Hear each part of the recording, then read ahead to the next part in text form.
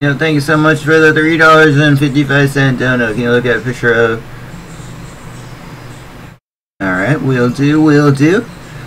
According to this Wikipedia page, Aaron is the villain of Iris and Dawn of the Dominatrix.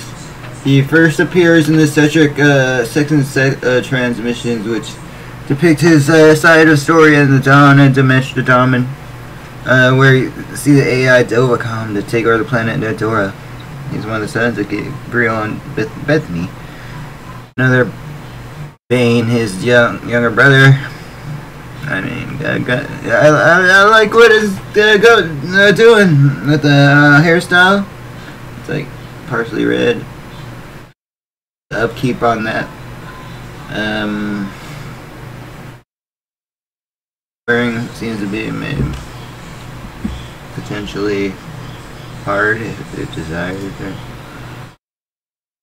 Let me know what you guys think in the comments, guys. Hot or not, squad?